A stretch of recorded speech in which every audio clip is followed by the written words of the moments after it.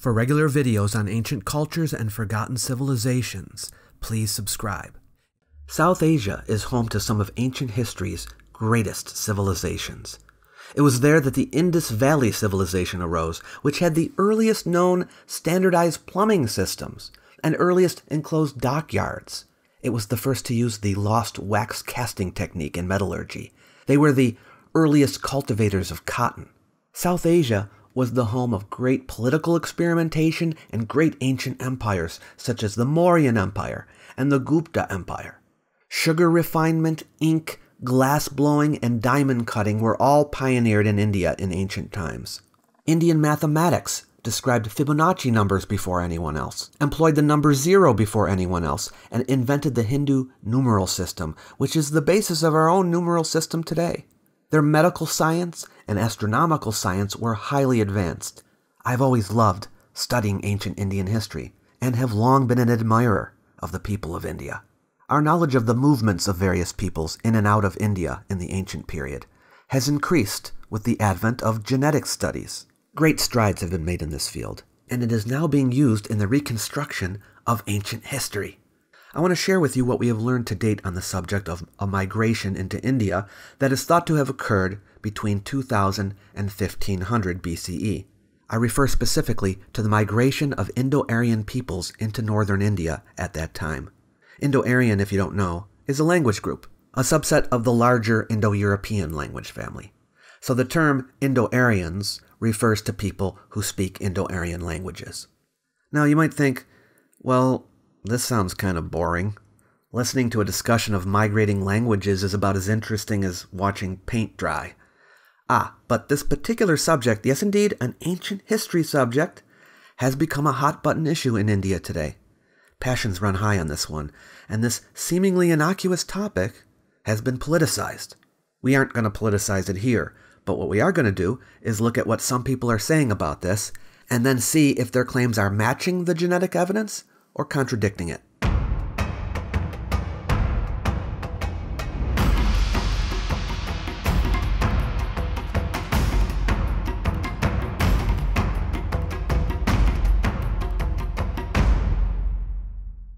Welcome to the Myths of Ancient History series, in which I look at popular misinformation about the ancient past, usually as found on YouTube. And that's what we're going to do today. We're going to look at a video by Abhijit Chavda, a theoretical physicist and information technologist who makes videos about history and other subjects. He comes across as an intelligent and reasonable fellow, but his alternative views on the topic of ancient Indo-Aryan migration contradict science. I realize that some of you are watching just because you like to learn about pseudo-historical positions from around the world, and that's fine. But maybe you are a person somewhat familiar with this topic and are on the fence about it and don't know what to believe. You're not personally tied to any one position, you just want to know the facts. So I will share with you the findings of genetic science on this subject as fairly and clearly as I can, and I hope it will help you sort things out. Before we begin, I have to give you a little background. Some of you may not be familiar with the topic much at all. What exactly is the theory of Indo-Aryan migration? Well, it's based on a corroboration of several interconnecting lines of evidence from linguistics, history, genetics, and archaeology. The theory is that between 2000 and 1500 BCE, early speakers of Indo-Aryan languages migrated into India from the northwest and settled there. This occurred over a few centuries. The main Indo-Aryan language at this time was Vedic Sanskrit, that is, the language in which the Vedas, the oldest surviving books of India, were composed. These compositions probably started out as oral, but then later were written down. The oldest of the Vedas is the Rig Veda. The speakers of Vedic Sanskrit intermingled with the indigenous inhabitants of northern India, and they influenced each other. The religion or spiritual way of life that developed at this time was taught by Brahmins, the priests and teachers of that society, and it spread. The Vedic system of beliefs developed into Hinduism. Those are the basics of the theory. Okay, so now let us see what Abhijit Chavda has to say. The video we will be looking at is called I Used to Believe in the Aryan Invasion Myth. Until 2016, you'll be surprised to know, I was a firm believer in the Aryan Invasion Theory. I mean, I have been studying and reading about history my entire life. And every single book I read, every single research paper or article I read, they all supported the Aryan invasion theory, including books and by Indian authors, people like Bal Gangadhar Tilak, Dayanand Saraswati, and so many others. If you're not familiar with the terminology, you might be wondering what he means by the Aryan Invasion Theory. Is that the same thing as the Indo-Aryan migration I was just talking about? No, it's not, though it does share a couple of things in common with it. The Aryan Invasion Theory was a theory prevalent in scholarship in the late 19th and early 20th century. It proposed that the Indus Valley civilization had been inhabited by Dravidians, that is, speakers of Dravidian languages, which now are mostly found in southern India. But then the civilization was conquered by invading, chariot-driving Aryans. These Aryans, which were envisioned as a light-skinned racial group originating in Europe, subjugated the area and drove the Dravidians southward. This theory, as you might imagine, was used by some to argue that light-skinned people dominated dark-skinned people in ancient India and that they were superior to them. What is the difference between Aryans and Indo-Aryans? In this context, nothing really. Aryan is sometimes used as shorthand for Indo-Aryan, and I myself have used it as such in the past, but the preferred term among linguists today is Indo-Aryan, and so that is what I will use to name this linguistic group from now on. Plus, Aryan has been used by some as a racial epithet, and I don't want to confuse people by using it. We are talking about a language family. Now, here's the important point to remember. Mainstream scholarship discarded the Aryan invasion theory decades ago. I don't know how old Abhijit is and what school he went to. Maybe the textbooks were outdated. But the important thing to remember is that it has long been debunked. And yet, he's bringing it up as if it were actively taught in today's universities or by modern scholars. It isn't. So, making a video about how you've determined that the Aryan invasion theory is wrong is a bit strange. It's kind of like making a video that you've discovered that the Earth isn't flat.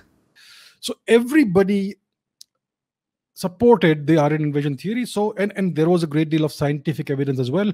There is the genetic evidence that links Indians to people from Europe. There is the linguistic evidence that links India, the ancient languages of India, with the modern languages of Europe. And every single researcher, every single historian, they all drew the conclusion that this is an invasion that came from Eastern Europe or Central Asia into India and into Europe. And this is how we have these connections. There is a great deal of scientific evidence in support of the Indo-Aryan migration into India, but not so much for the Aryan invasion theory. I took a look at Abhijit's website, and he gives a decent description of the Aryan invasion theory. The Aryan invasion theory, AIT, needs no introduction. It is the bedrock upon which Indian history has been written. Well, not anymore it isn't. Its central thesis has three main components. 1. India's original inhabitants were dark-skinned Dravidians, who built a peaceful, highly developed, near-utopian urban civilization in western India and present-day Pakistan, the so-called Harappan, or Indus Valley civilization. Scholars today don't say that India's original inhabitants were Dravidians. They do say that Dravidians, or Proto-Dravidians, were there early on, along with speakers of other languages. As for the Indus Valley civilization, which no historian characterizes as a peaceful near-utopia, its language is acknowledged to be unknown. The proposal that it was Dravidian is made by some, but it is not a necessary component of the Indo-Aryan migration theory. 2.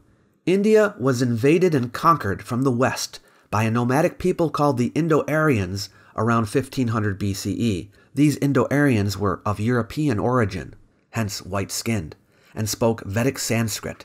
They destroyed the indigenous Dravidian civilization, subjugated the natives, and forced them to migrate to India's south. This idea, which is the main part of the theory, has been dropped. Indo-Aryans are no longer believed to be of European origin. No invasion of the Indus Valley civilization is detectable, and in fact archaeology suggests that the cities were abandoned rather than destroyed. Scholars agree there was no massive invasion. 3. The Indo-Aryans then composed the Vedas and imposed Hinduism and the caste system upon the hapless Dravidians and other indigenous peoples of India. Scholars still accept that the Vedas were composed in Sanskrit, an Indo-Aryan language, well, obviously, but it is no longer the consensus that the religion of the Brahmins, or a caste system, was forced on people, or that the caste system was based on skin color. It likely was based originally on profession. First propounded by Max Mueller, the AIT has been regarded as self-evident since the 19th century. He speaks as if it were still alive and well. With all three of these main tenets rejected, it can rightly be said that the Aryan Invasion Theory is dead, and has been for quite a while. In the late 20th century, it was refined into what is now known as the Indo-Aryan Migration Theory, IAMT. According to this model, the Indo-Aryans migrated into India rather than invaded it, which nevertheless had the same effect on the indigenous peoples, their subjugation and the imposition of Indo-Aryan religion, Hinduism, and culture. That last part isn't true, but notice what he did here. He made the effort to lay out for his audience the central tenets of the Aryan Invasion Theory, which are no longer held by scholars to be true, and then says something akin to, and the new theory is not much different. He treats the two theories together as part of a single conceptual whole, even though they contain elements that differ essentially in nature, factuality, and importance. If he's supposed to be arguing against a current theory, then the honest thing to do would be to lay out the central components of the current theory. But he didn't do that. Why? I don't know. But I will say this. The name Aryan Invasion Theory sounds more objectionable than Indo-Aryan migration. And it is associated with European colonialism, which links it with oppression. And it is also easier to debunk. If you lump the two together, then whatever you say about Aryan invasion, people will assume it applies to Indo-Aryan migration too. It's very convenient. Maybe it's a rhetorical strategy. So I saw no reason to not believe it, because everybody, every eminent historian, every scientist, they all unanimously agreed with this theory. The Aryan Invasion Theory? They don't anymore. As for the theory of Indo-Aryan migration, yes, this is the mainstream view. In other words, it is supported by a supermajority of historians, archaeologists, geneticists, and linguists all around the world, including in India. Now, you might wonder, why would anyone have a problem with the theory of a simple migration? I don't get it. I'm by no means an expert on Indian politics or religion, but here's what I've been able to determine. And if I get any of this wrong, Abhijit or someone else with first-hand knowledge of this can correct me. It is chiefly Hindu nationalists who have a problem with this. These would be conservative Hindus, not all Hindus. And their issue is not with the idea of migration in general. I mean, there have been many migrations into India in history, and none of these cause as much offense as this particular one does. So, for example, many acknowledge that there were migrations into India prior to the Indo-Aryan migration, prehistoric ones. And then there are later migrations that are acknowledged as well. Greeks, Huns, Mughals, etc., who migrated into India. So, why is this one an issue? Well, it has to do with the origins of Hinduism. If the Vedas, the earliest compositions of the Hindu faith, are in Sanskrit, an Indo-Aryan language, and the speakers of this language didn't arrive in India until after 2000 BCE, then that means Hinduism in India cannot predate 2000 BCE. But for some, Hinduism is both native to India and the world's oldest extant religion. An Indo-Aryan migration would not allow for that. There may be other reasons why this theory does not appeal to certain persons, but from what I can tell, this is the chief concern. And if I misrepresented the position in any way, I apologize, but I don't think I said anything controversial. And I was aware that there were certain Indian voices that were in opposition to this theory. I had heard about this out of India theory, and I frankly found it embarrassing. What is the out of India theory? It is the belief that Indo-Aryans are indigenous to India, and that, in fact, all Indo-European languages originated there, and that the people of the Indus Valley civilization spoke Vedic Sanskrit. This proposal comes in varied forms, but pretty much the only place you will hear it defended is in conservative Hindu circles. My attitude was very simple. We know that humanity came out of Africa. So how does it matter that whether there was an invasion by the Aryans from Europe or not. We are all migrants. So why do we have to oppose everything? Why do Indians, especially Hindu nationalists, have to say that everything came out of India? That was my position on this. I found this opposition to the Aryan invasion theory very embarrassing.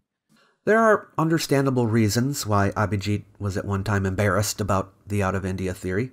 For one, it was invented by amateur researchers with a vested interest, not by historians, archaeologists, or other subject experts.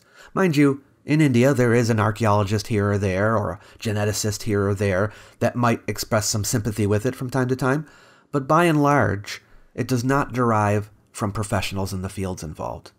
Not only is it not accepted in mainstream scholarship, it isn't even taken seriously. You won't find it in secular peer-reviewed journals. Let me state right off the bat here that I came to this subject with no vested interest in the outcome of my research. Where Indo-Aryans originated, whether in India or anywhere else, when they moved here or there, none of that matters to me personally. All I care about is getting history correct. If it is discovered that Indo-Aryans are indigenous to India, I'm fine with it. And that is what we should encourage in historical investigation. Go where the evidence leads without regard for any personal feelings on the matter. Consider all sides of an argument. Don't brush any evidence or argument under the rug when it doesn't match with the conclusion you want to be true, right?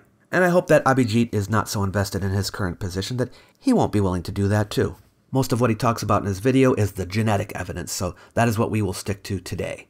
If people want me to do separate videos on the linguistic evidence and archaeological evidence, then at some point in the future, I will.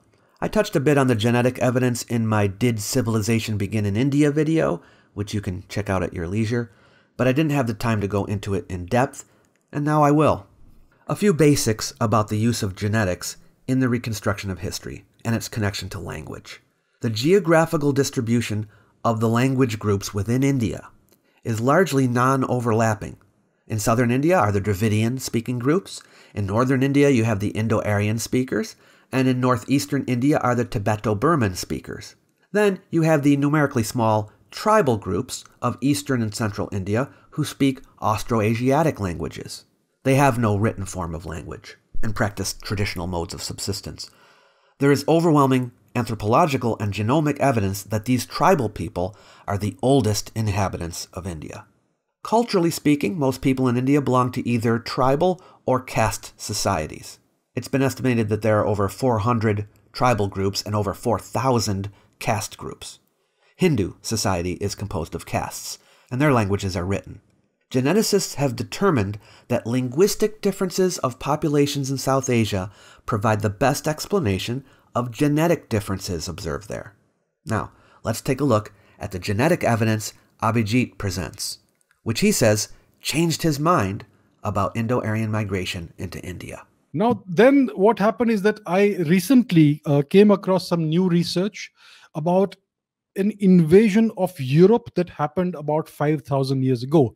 So there was this bunch of horse-riding men, extremely violent men, who invaded Europe from the east about 5,000 years ago, and they committed an absolute genocide in Europe.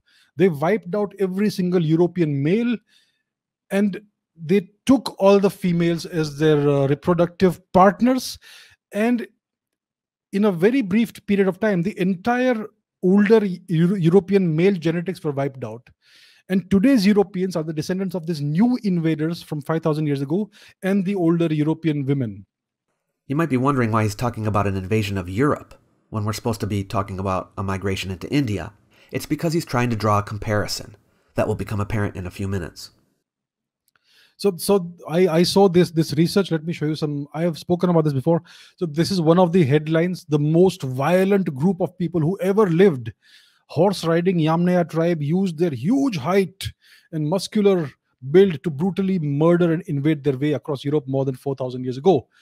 So this is one headline. This is another headline: the most murderous people of all time revealed in ancient DNA. This was a violent conquest of Europe, and genetic analysis tells the tale for the first time. This was from 2019, but this news started coming in research papers from 2015, I think, onwards. Here's one more: Stone Age genocide, vengeful prehistoric invaders who changed Europe forever.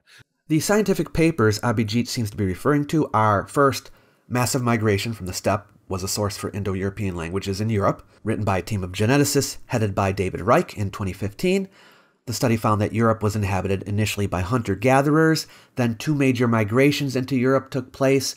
First, the arrival of the first farmers from the Near East during the early Neolithic, and second, the arrival of pastoralists from Yamnaya from the steppe during the late Neolithic or early Bronze Age.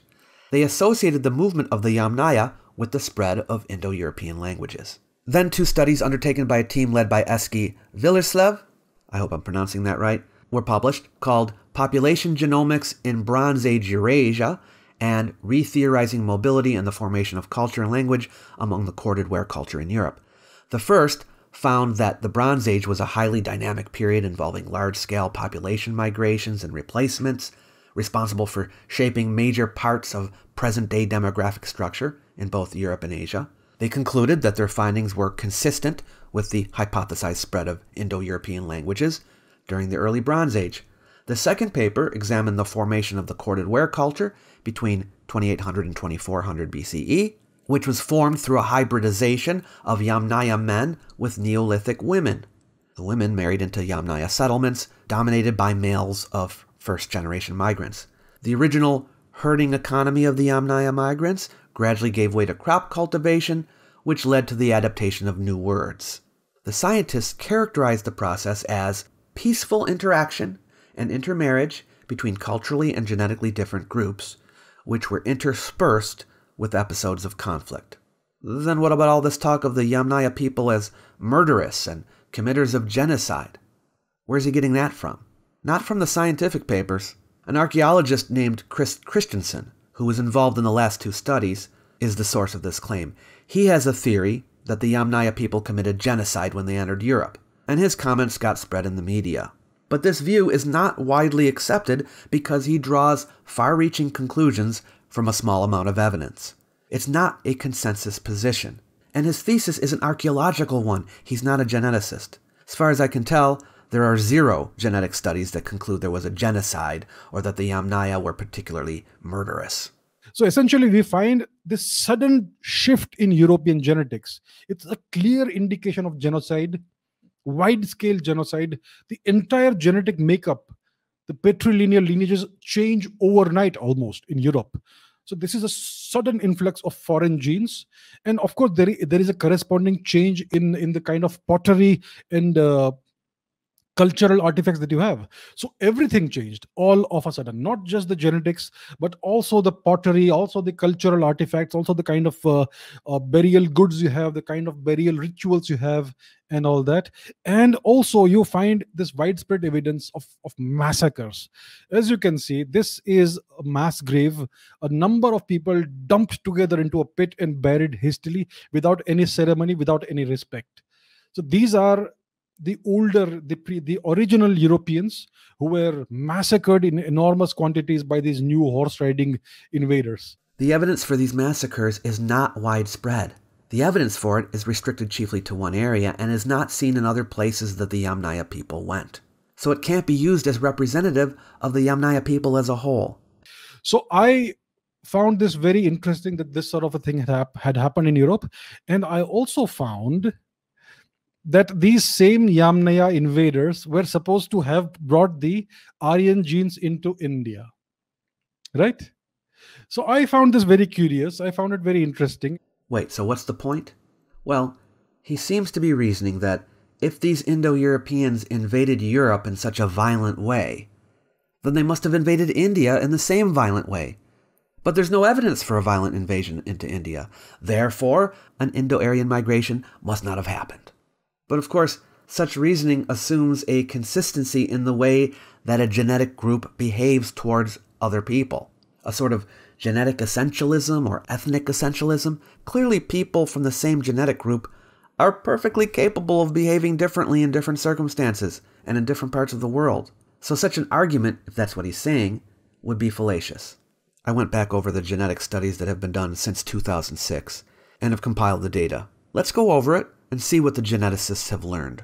A study in 2006 with 15 contributing geneticists sought to determine what genetic haplogroups originated in South Asia. This was a Y chromosome study. That means paternal lineages.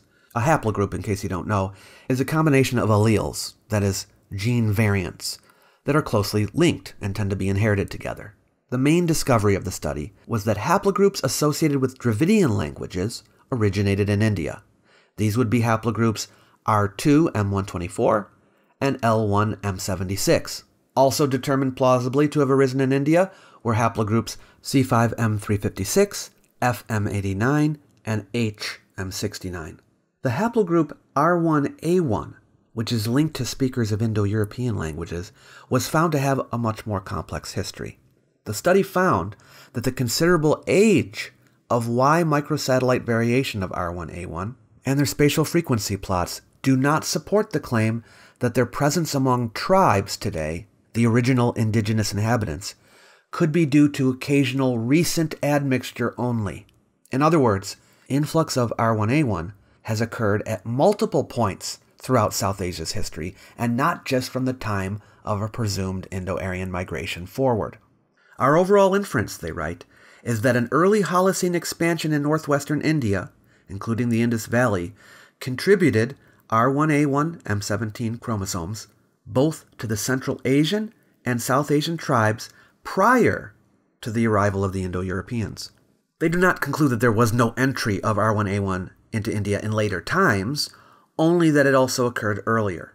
Commenting on a proposed immigration of Indo-Aryans into India from Central Asia, they write, although any recent immigration from Central Asia would have undoubtedly contributed some R haplogroups to the pre-existing gene pool, other potential events could have also contributed significantly to the observed distributions, both in India and in Central Asia. In other words, there is no evidence whatsoever to conclude that Central Asia has been necessarily the recent donor and not the receptor of the R1 lineages. This last statement could be taken out of context to mean that the study was concluding that R1A1 lineages originated in India and expanded into Central Asia, but it is clear from reading the whole study that the scientists were suggesting something more complex, where movement was going both ways. Yes, R1A first entered India very early, but also R1A that far back is not necessarily and probably not likely to be linked with Indo-European languages. Another study published in the same year examined mitochondrial DNA, mtDNA for short, that is, maternal lineages. This one concluded that the M macrohaplogroup, which harbors more than 60% of the Indian mtDNA lineage, originated in India. To this day, it appears to be acknowledged universally among geneticists that M started in India, and that no significant matrilineal DNA has come from outside of South Asia. It was the patrilineal DNA that was being debated at this time. In 2009, a more limited study from Sharma et al. Came out, the work of 10 geneticists. The purpose of the study was to determine the origins of the caste system. It was a Y chromosome study focusing on paternal lineages. As you can see from the title, it concluded that the caste known as Brahmins, that is the priestly caste, who have a high frequency of R1A1, are the originators of the R1A1 haplogroup. To date, this is the only genetic study that has concluded R1A1 arose in India. The reasoning is based on the fact that haplogroups frequently found in Central Asia were not present in the DNA samples from Brahmins, and the fact that there was greater diversity of R1A1 in Indians than in Central Asians or Europeans. However, the scientists conducting the study made clear that their conclusions were tentative, writing, however, there is a scanty representation of Y haplogroup R1A1 subgroups in the literature as well as in this study. The known subgroups, R1A1A, R1A1B, and R1A1C, which are defined by binary markers M56, M157, or M87 respectively, were not observed. In other words, they were not part of the study. In such a situation, it is likely that this haplogroup, R1A1, is a polyphyletic or paraphyletic group of Y lineages. It is therefore very important to discover novel Y chromosomal binary markers for defining monophyletic subhaplogroups belonging to YR1A1 with a higher resolution to confirm the present conclusion. They also wrote, there is an immense need of phylogenetic explorations in the northernmost Himalayan regions of India, which might have acted as an incubator of many ancient lineages, to obtain a clearer picture of the peopling of India and Eurasia. Fortunately, forthcoming work on the northern regions of India will be done, and it will change things. This is one of Abhijit's favorite studies, as you might imagine. Here is what he says about R1A in another video. So for those of you who don't know, R1A is a genetic lineage. It's a patrilineal genetic lineage. It's called a haplogroup in genetic terminology. So it's a lineage that is passed on from father to son. It's a specific genetic mutation. And the genetic research shows that this lineage is at least 15 to 20,000 years old.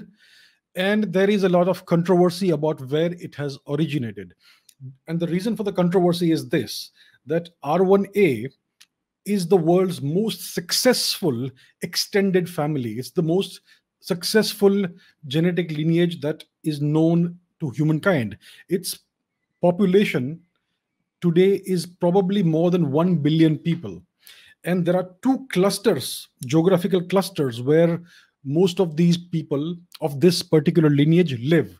One is the Indian subcontinent, and the other one is Eastern Europe and Northern Europe. So Poland, Germany, Ukraine, Russia, that area. So these are two clusters, geographical clusters, where you find the majority of the males who have this specific genetic lineage. Now the question, so therefore historians and geneticists, etc., have hypothesized that this particular genetic lineage is the one that is associated with the spread of Indo-European languages and culture. So in essence, the people who originally carried this lineage are the original Aryan invaders. Just to be more precise, it's R1A1, a subclade of R1A, which is associated with Indo-Aryans. It's important to make that distinction because while it would be correct to say that Indo-Aryans are identified with R1A, it would be incorrect to say that R1A is identified with Indo-Aryans. And that the theory is that these people invaded India about 2,500, about 3,000 years, 3,500 years before present, from Eastern Europe and from Central Asia. So that is the prevailing consensus opinion among eminent historians right now. So there are a number of questions about it. First of all, there is no evidence of where this particular lineage has originated from. So every genetic lineage has a certain geographical origin. And how do we determine the origin? We find the region where there is the most genetic diversity within that lineage. So the question is, where do we find the most genetic diversity within the R1A lineage?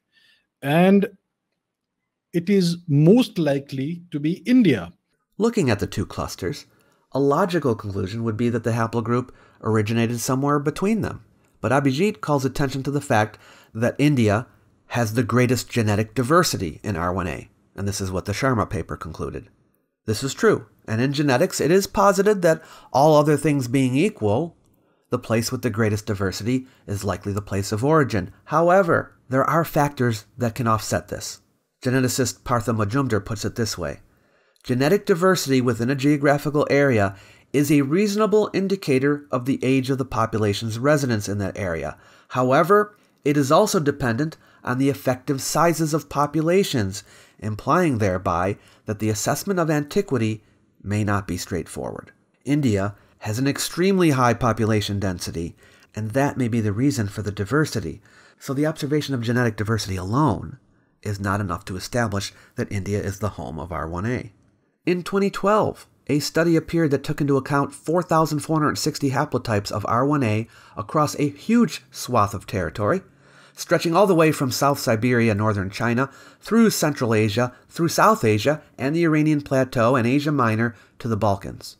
It concluded the results of this study lend a support to the theory that haplogroup R1A originated in Central Asia, apparently in South Siberia or the neighboring regions. So there is research being done right now within India by geneticists. Some research is being done. A lot of research is being done. Some papers will be published hopefully soon. And what is most likely going to happen, what is most likely going to emerge from this research is that India is the homeland of the R1A lineage, which would completely reverse the narrative that is currently prevailing, that the Aryans invaded India from the west. If R1A is the homeland, if India is the homeland of the R1A lineage, it would indicate that the expansion of R1A happened from within India outwards to the west. Therefore, it would mean that there was an Aryan invasion, but from India into Europe. I don't know if Abhijit has access to insider information, or he's just hoping that future studies will vindicate the conclusion that R1A originated in India. We will see, and certainly views will change with new results. However, usually new studies add information to that which we have already gathered. Rarely do they completely contradict previously collected data, which they would definitely have to do in order for us to conclude that R1A originated in India. In the same year the Sharma study was published, David Reich, working with 4 other geneticists, published preliminary findings of a much larger study they were conducting. It included not only Y chromosomes, but also mtDNA. It was revealed that modern-day Indians come from 2 main ancestral populations, which the geneticists designated as ancestral North Indians, ANI, and ancestral South Indians, ASI. This terminology is used to this day. Ancestral North Indians refers to an ancestral population that was genetically close to Middle Easterners, Central Asians, and Europeans, and which is found in a higher percentage in northern India. And ancestral South Indians refers to an ancestral population found in a higher percentage in southern India. The study found that ANI ancestry is significantly higher in Indo-European than Dravidian speakers, suggesting that the ancestral ASI may have spoken a Dravidian language before mixing with the ANI. It also found significantly more ANI ancestry in traditionally upper than in lower or middle caste groups, and that traditional caste level is significantly correlated to ANI ancestry, even after controlling for language, suggesting a relationship between the history of caste formation in India and ANI-ASI mixture.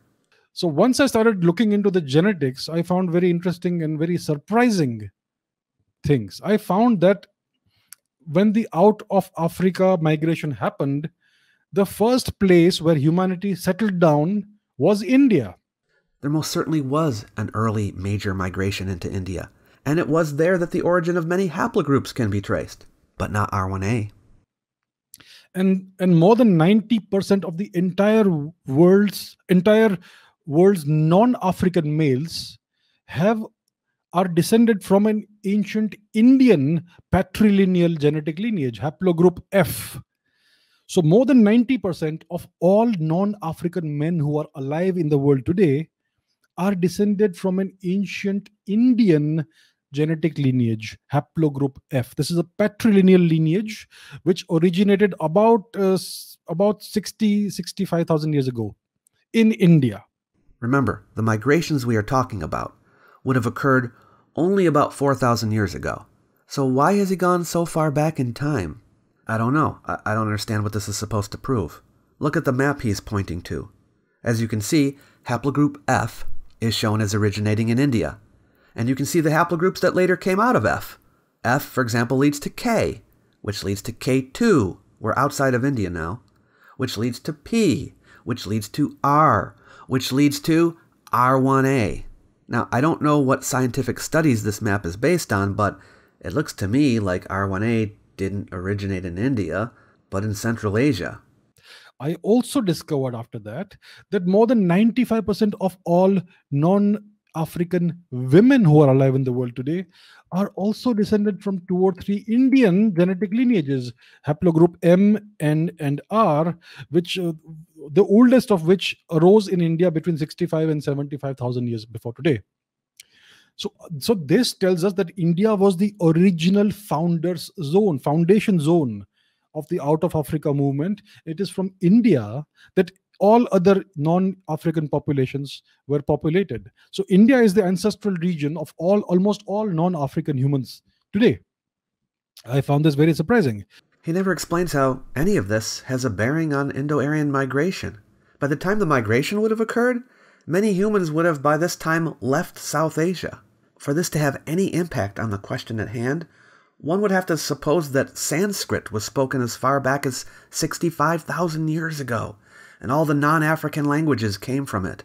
Oh, maybe he is supposing that. But that would be quite an assumption. There's no evidence for it, and it would contradict the findings of linguistics. There's nothing in anything he just said that contradicts the idea that paternal haplogroup R1A1 originated outside of India.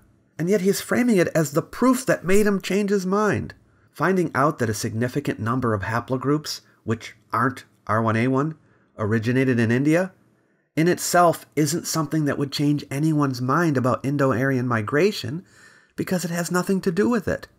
Then I researched some more ancient genetic papers. I found that there is completely negligible gene flow from outside into India in the past 10, 15,000 years. Negligible. Okay, so this is more relevant. If there was negligible gene flow into India in the past 10 to 15,000 years, then a significant number of Indo-Aryan men couldn't have entered in that period. Abhijit is probably invoking the 2006 study I mentioned earlier, which found evidence of only minor genetic influence from Central Asian pastoralists in India. But it was a tentative conclusion based on limited evidence. He also seems to be referring to a study that was published in 2011, which compared genetic information of South Asians, Central Asians, and West Eurasians. The part of the study that got the most attention was the conclusion that since no significant East Asian ancestry has been found in Indian populations, any Central Asian influx of genes into India must have occurred prior to the appearance of East Asian ancestry components in Central Asia, and that would be long before the presumed date of an Indo-Aryan migration. Nevertheless, that study avoided any simplistic conclusions. Our results confirm both ancestry and temporal complexity shaping the still ongoing process of genetic structuring of South Asian populations. This intricacy cannot be readily explained by the putative recent influx of Indo-Aryans alone, but suggests multiple gene flows to the South Asian gene pool, both from the West and East, over a much longer time span. In 2012, an article summarizing the genetic science on India's populations appeared. Two of the authors, Lalji Singh and Kumarasamy Thangaraj, had been part of the Matspalu study. The most notable thing about this article is a small section in which they comment on, quote, the Aryan Invasion, unquote. The authors write, the shared genetic affinity between the ANI component of northern India and West Eurasia was dated prior to the Aryan Invasion. And they cite the Matspalu article. That's the article I just shared with you. These realities suggest the rejection of the Aryan invasion hypothesis, but support an ancient demographic history of India. Note that the authors of this article are basing this statement on the study I just shared with you. The conclusions of the Matspalu study were tentative, but these authors are less cautious in their wording. Strangely, they refer to it as the Aryan invasion hypothesis. Now, of course, geneticists are not likely to be familiar with the latest information in archaeology, history, or linguistics, so I suppose we should allow for their outdated terminology, but the statement is strangely far-reaching for a science article. It was still too early to make any definite claims, because genetic samples from certain areas were still lacking. The following year, 2013, the largest study ever done on this subject was published, and this one I think Abhijit is less enamored with. But the two scientists who helped write the previous article, Thangaraj and Singh, were part of it. This was the research project headed by David Reich, the preliminary findings of which we looked at earlier. There were significant revelations in this study. The geneticists assembled genome-wide data for 571 individuals from 73 well-defined ethno-linguistic groups from South Asia and found that nearly all groups experienced major mixture in the last few thousand years. The study found that the average date for admixture of Indo-Europeans into the population was 72 generations.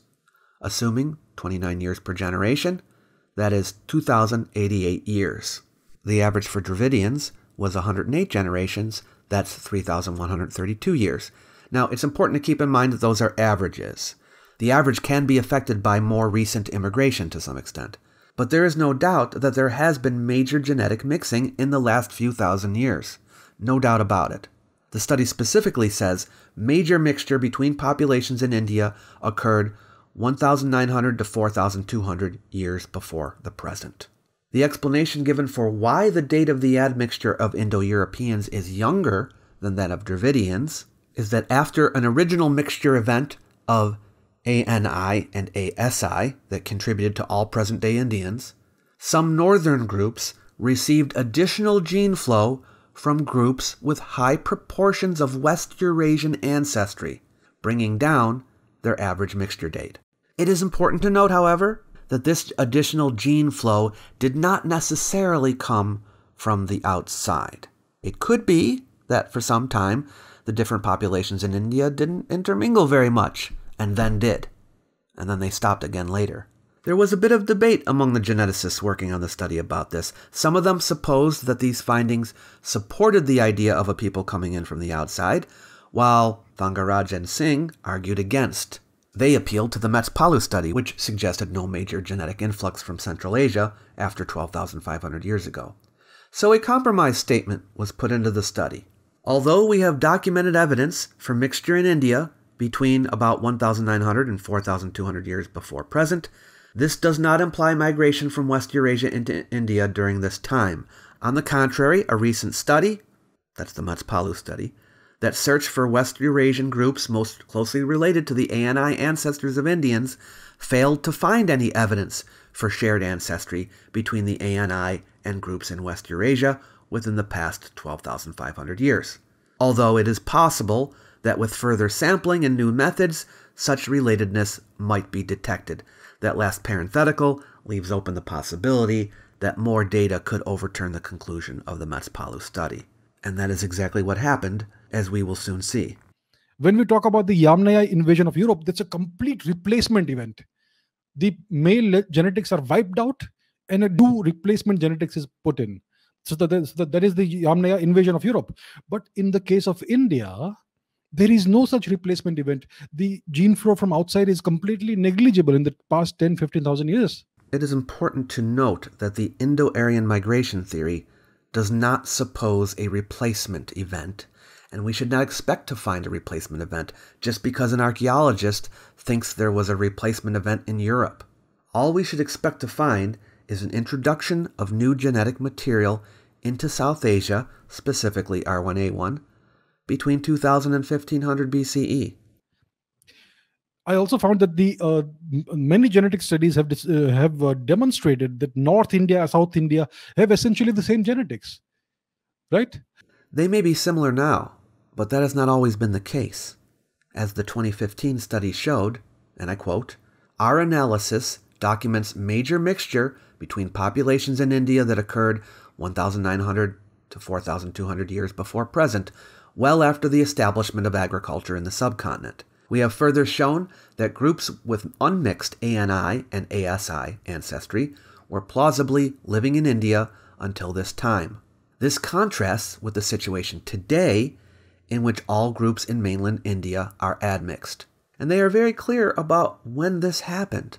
The most remarkable aspect of the ANI-ASI mixture is how pervasive it was, in the sense that it has left its mark on nearly every group in India. It has affected not just traditionally upper caste groups, but also traditionally lower caste and isolated tribal groups, all of whom are united in their history of mixture in the past few thousand years." You see, the distance between northern India, let's say Kashmir or Afghanistan, and southern India is more than 3,000 kilometers. It's an enormous subcontinent. The distance between Sweden and Greece is less than that. And the people of Sweden look very different from the people of Greece, right? So similarly, in India also, we have this enormous genetic diversity, but it's a very ancient, some 60, 70,000 year old ancient genetic population. And that's why there is so much diversity in facial features, in height, in skin color, in eye color, hair color, and all that, right? As has already been seen, it's simply not true that the population of India is genetically the same as it was thousands of years ago. It has already been established that ancestral North Indians and ancestral South Indians were more distinct at one time, and their admixture occurred within the past few thousand years. But let's get back to this question of whether anyone from the outside entered India within the past few thousand years.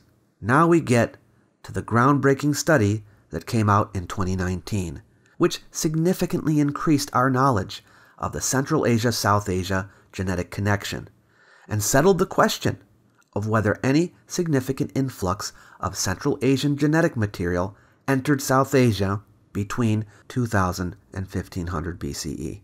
108 specialists worked on this, the biggest undertaking yet, and they found that genes from the Central Asian steppes contributed up to 30% of the ancestry of modern groups of South Asia, and that this influx occurred between around 2000 and 1500 BCE. It thus became clear that the earlier Metz-Palu study simply did not have enough genetic information at its disposal to accurately tell whether Central Asians contributed to the gene pool of India at that time. The new study reconstructed the genetic history of India as follows. First, we have the Indus Periphery Cline, pre-2000 BCE, found in the Indus Valley. Okay, this is the Indus Valley civilization. Now, I do want to note that they had no DNA directly from the IBC, so they used DNA from two sites in cultural contact with it. The Indus Periphery Cline consisted of a mix of two population groups, one Andamanese hunter-gatherer related, and the other mostly Iranian farmer related, 90%. Then we have ancestral ancient South Indians, pre-2000 BCE. These are people with South Asian ancestry with no West Eurasian component, and they were related to ancient East Asians and Australasians. Then, around 2000 BCE, we get the steppe cline, found in northernmost India. These people were a mixture of the Indus Periphery Cline, that's the first one above, with Central Steppe, Middle and Late Bronze Age ancestry. In other words, Yamnaya ancestry. Steppe ancestry is significantly higher in males and in Brahmins. And then we have our ancestral South Indians and ancestral North Indians, whom we talked about. The ASI was formed between 1700 and 1400 BCE by the mixture of AASI, that's the second one above, and the Indus Periphery Cline, that's the first one. And we have the ANI, formed between 1900 and 1500 BCE, by a mixture of the steppe cline, that's the third one, with the Indus Periphery Cline, that's the first one. The study concludes, our results not only provide negative evidence against an Iranian plateau origin for Indo-European languages in South Asia, but also positive evidence for the theory that these languages spread from the steppe. We thus concede that the genetic evidence has added support to the linguistic argument that Indo-European languages, and specifically the Indo-Aryan branch, was brought to South Asia from the steppes of Central Asia. Interestingly, the study also draws a conclusion about the language spoken in the Indus Valley civilization. Quote, the strong correlation between ASI ancestry and present-day Dravidian languages suggests that the ASI, which we have shown formed as groups with ancestry typical of the Indus Periphery Cline, move south and east after the decline of the IBC to mix with groups with more AASI ancestry, most likely spoken early Dravidian language. A possible scenario combining genetic data with archaeology and linguistics is that Proto-Dravidian was spread by peoples of the IBC along with the Indus Periphery Cline ancestry component of the ASI. It would seem that genetics supports the idea that the people of the IBC spoke a Proto-Dravidian language. But I think it's worth pointing out that practically all Indians have a portion of genes from the Indus Periphery Cline, and therefore have a line of descent from the Indus Valley civilization. Then I also found that the Indus Valley civilization is the oldest known civilization of all time, the oldest continuously existing civilization. And its cultural traits are still present in India today. What we call Hinduism was practiced 5,000-6,000 years ago in the Sapta Sindhu region. There is so much evidence of cultural continuity. So if there was an invasion into India, how come this culture was not destroyed and there was a cultural discontinuity like we find in Europe? That's an easy one. It was never conquered. But everybody knows that already. Yes, many cultural characteristics of the IBC have lasted until today, and other characteristics have not survived. And there are other cultural characteristics of modern India that are not traceable to the IBC. It's pretty much what we'd expect for a civilization that was not destroyed by an invading force. It still went into a decline, though, and its cities were abandoned. Speaking of the IBC, a supplement to the previous study came out the following month, which added a bit more info about the genetic makeup of the Indus Valley civilization. In that last study, there was no actual genetic material that they could get from an IVC site, so they had to use material from somewhere nearby.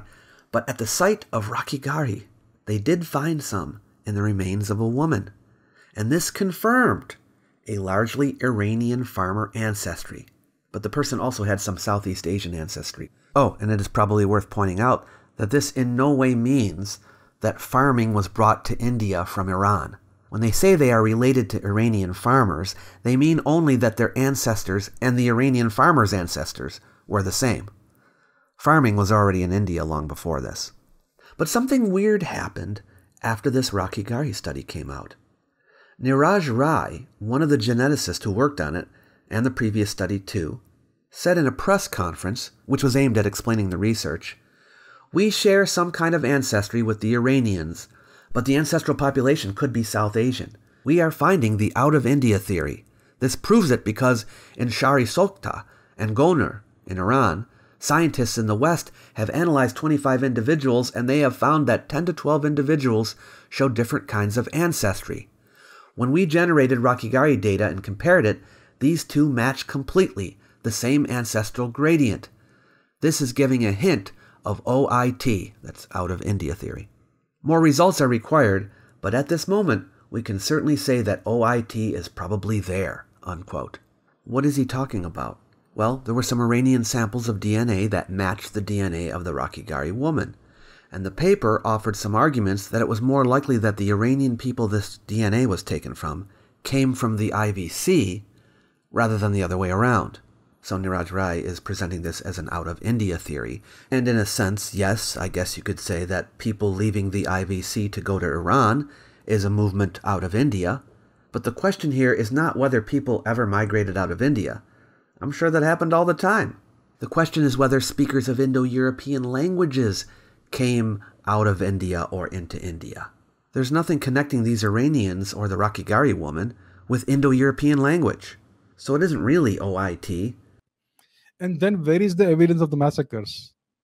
If there was a Yamnaya invasion into India, and we know how brutal they were, and we know what they did in Europe, we know the genocide they perpetrated in Europe, we know all the mass graves and destruction. So why is it not seen in India? Where is it, right? Again, Indo-Aryan migration does not assume massacres, or population replacement, or subjugation. And so these are some of the things that tell us that there is something very fishy about this Aryan invasion theory. So we have evidence of cultural continuity. There is zero evidence of an invasion. There is zero evidence of a migration. And there is layer upon layer of archaeological, genetic, linguistic, literary, geological, hydrological, and all kinds of evidence that shows that India has been continuously inhabited by the same population for more than 60, 70,000 years. Well, as you have seen, there is genetic evidence of migration. As for the other forms of evidence, we can consider them at another time, but you can find some of that in my videos on Did Civilization Begin in India? So all of this taken together shocked me completely. It shook my entire whatever I believed until then.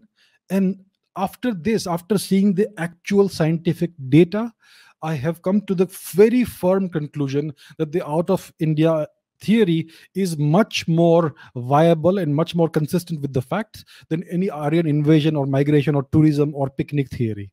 We just looked at the scientific data too.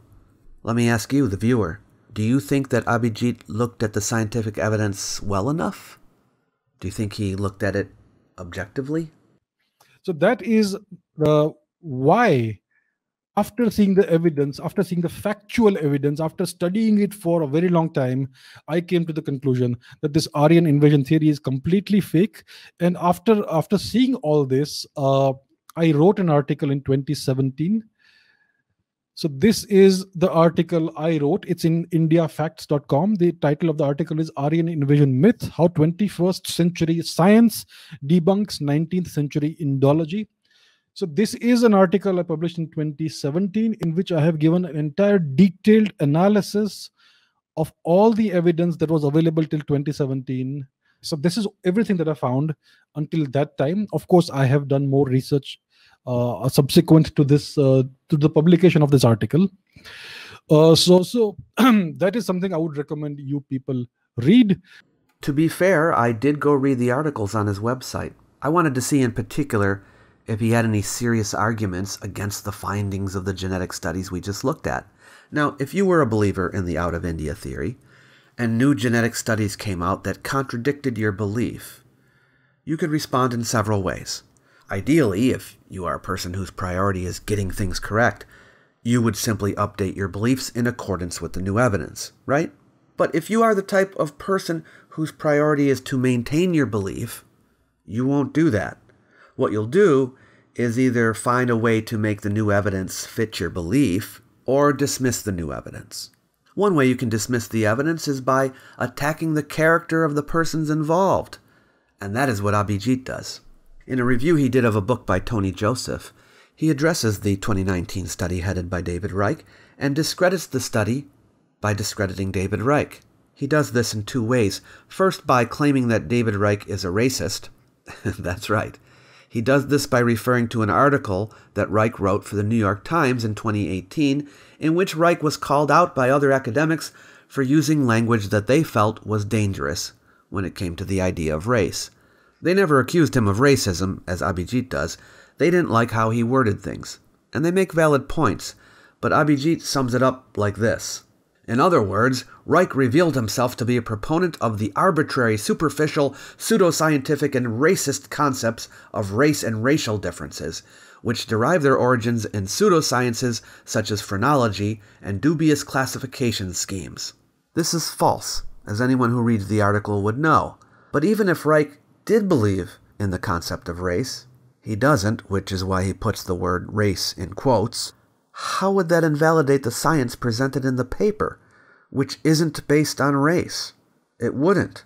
And yet Abhijit clearly is trying to persuade the reader that because Reich is guilty of academic racism, the study, in which over 100 geneticists were involved, can't be trusted.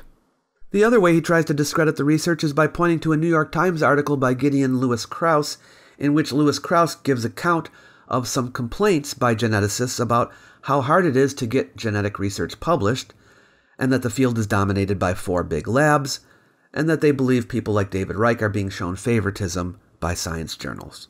None of that has any effect on the reliability of the study we're talking about.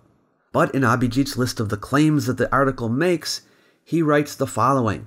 Reich is shown to repeatedly arrive at broad, grandiose, sweeping conclusions about ancient migrations, invasions, and wholesale replacements of one population by another on the basis of flimsy and dubious evidence. In one case on the basis of a single sample from a single island, and often uses different, unrelated arbitrary population groups as stand-in proxies for modern populations whose DNA samples he is unable to procure. This is a gross misrepresentation of what is in the article. In fact, the words broad, grandiose, and sweeping appear nowhere in the article. Neither do the words flimsy and dubious. Neither does the word repeatedly. These are Abhijit's words. The article is concerned with a specific study, with specific issues, that a couple of reviewers, a minority of the reviewers, had problems with. The critiques were not about the India study at all. And then here Abhijit provides a quote of the article. Reich's team makes disproportionate or even wholly unwarranted claims on the basis of both the archaeological and genetic evidence it provides. This is another highly dishonest representation. These words were used by the objecting reviewers of that specific study, not the India one. But notice how Abhijit puts it in the present tense. Reich's team makes, as if it is an ongoing problem and not referring to something specific. So that is how Abhijit deals with the science that he disagrees with. This is ironic because in his 2017 article that he's asking everyone to read, he writes, "Science is not concerned with narratives, ideologies, beliefs, dogma, or opinions. Science deals in empirical or measurable evidence and in hard facts. Conclusions are drawn based on scientific evidence and can change in the face of new evidence." Has he dealt with the empirical and measurable evidence in the latest papers? Has he shown a willingness to change in the face of new evidence? Or has he dug in his heels and looked for any excuse not to consider the science that contradicts the narratives, ideologies, beliefs, dogma, and opinions that he holds dear? I'll let you be the judge. There is an illuminating chapter in David Reich's book, Who We Are and How We Got Here, in which he talks about how the DNA research on India came together. I recommend you check out Chapter 6. One of the things you will come to realize is how much Reich wanted to get it right. Two Indian geneticists, Lalji Singh and Kumarasamy Thangaraj, were key figures in the research, and they had not been fans of the idea of Indo-Aryan migration into India. But they worked with Reich, helped devise the terms Ancestral North Indians and Ancestral South Indians, and ultimately agreed to have their names on the papers. So, when Abhijit talks of the lack of credibility of the studies with Reich's name on them, he is also disrespecting the work of Singh, Thangaraj, and all the other Indian geneticists that contributed. Now let me show you something else, right? Something that's a little more interesting. So these Yamnaya people that we spoke about these Yamnaya people who invaded Europe. Their facial reconstructions were done. They found these skeletons of these Yamnaya invaders, and this is what the reconstructions look like. As you can see, these are reasonably European looking people, right? Tall, strong, sturdy. Look at the face. It is a European looking face. This is another one. Another European looking individual, young man, strong man. Look at this person, European looking person. But these are all ancient reconstructions from many years ago. Today, with more genetic information, with more genetic data, we know more details about these invaders of Europe. We know what was their skin color. We know what was their hair color. We know what was their eye color. And after knowing these additional details, newer facial reconstructions have been done of the men who changed the genetics of Europe forever. And this is what their reconstructions, accurate reconstructions, look like. Take a look at this guy. This is an individual found in Volgograd Oblast, Russia, Yamnaya culture, Bronze Age, about 4,500-5,000 years ago. This is an invader of Europe, invader of Russia. These are the ancestors of today's Europeans. This is one individual. Here is another individual. This is again from Volgograd Oblast, Russia, Yamnaya culture. This is a third individual. This is from Astrakhan Oblast in Russia. These are all Kurgan burials, Yamnaya graves. These are the invaders who are the ancestors of more than 90% of European men today. These guys. And here is a composite of these three. So my friends, please tell me something. If you were to see these fine gentlemen walking on a street today, what is the first ethnicity that would come to your mind? Do they look like Russians? Do they look like Ukrainians? Do they look like Swedes? Do they look like Europeans? Do they look like Africans? Do they look like Chinese? What ethnicity comes to your mind when you see these fine gentlemen? To my mind, there's only one ethnicity that comes to mind. These guys are Indians. If you see them today, the first thing that would come to your mind is that these guys are Indians. So we are looking at images created by an artist named Philip Edwin. Obviously, these aren't photos the Yamnaya people took of each other. This is Philip Edwin's interpretation of the Kurgan appearance based on earlier art. He is an independent artist, not a geneticist, not an archaeologist. I don't see any indication that he consulted with specialists before creating these reconstructions. How can artistic interpretations be used as proof of what the Yamnaya people look like? And besides, it looks to me like the artist is deliberately trying to make faces that look like a combination of South Asian, Central Asian, and European characteristics. But again, this is not science, it's art. So this is what these invaders of Europe looked like. They invaded Europe from the east 5,000 years ago. It was a violent, barbaric invasion. These were young horse-riding men, average 6 feet height, strong, muscular, and they just rampaged across Europe and changed the entire genetics of Europe. They killed every last European man, and they took the European women as their wives or partners, and today's Europeans are descended from these fine gentlemen. So tell me now, which version of the invasion theory is correct? Wait, on the one hand, he seems to be making a dig at Europeans for being descended from these men. But on the other hand, he's identifying these men as Indians. Is he trying to say that it was Indians who violently invaded Europe? I'm confused. So basically, what have we determined here? There are three competing theories on the question of the origin of Indo-Aryan languages in India. On one extreme, we have the Aryan Invasion Theory, long debunked, which was once a scholarly consensus, but because of acquired evidence, no longer is. On the other extreme, we have the Out of India Theory, which is an invention of non-experts and has never gained any traction among the world's scholars because it is based on pseudoscience, pseudo-history, pseudo-archaeology, and pseudo-linguistics. And then between them, we have the theory of Indo-Aryan migration, which is the current scholarly consensus view across the entire world and across many fields of study. Now, one trap that we could fall into is to begin rooting for a theory, to pick a team and to root for that team. But this isn't sports. When the fight is more important than the facts, we know we've gone too far and need to reassess. When trying to figure out what really happened in history, we need to look at evidence from all angles, archaeology, history, linguistics, and genetics. And we ask ourselves, not, do I have to believe this if I don't want to? Or, can I believe this if I want to? But rather, what explanation best matches the facts that we have assembled up to this point? This video only examined the genetics, but one thing we have learned is that R1A probably originated in Central Asia, and that there is evidence for the spread of Central Asian steppe ancestry into South Asia in the first half of the 2nd millennium BCE. Now, this doesn't prove that the people from the Central Asian steppes spoke an Indo-Aryan language, but it does show a migration into India within the last 4,000 years. And it provides a plausible genetic explanation for the entry of Indo-European languages into India. Moreover, we have seen that evidence for an out-of-India theory is lacking on the genetic side. The studies that posited a South Asia origin for R1A1 admitted that there was a lack of necessary genetic information in order to know for sure, and when that information was gathered, that conclusion became untenable. And the argument that there is greatest diversity of R1A1 in India is also insufficient to establish India as the place of origin because population density may be the cause of this diversity.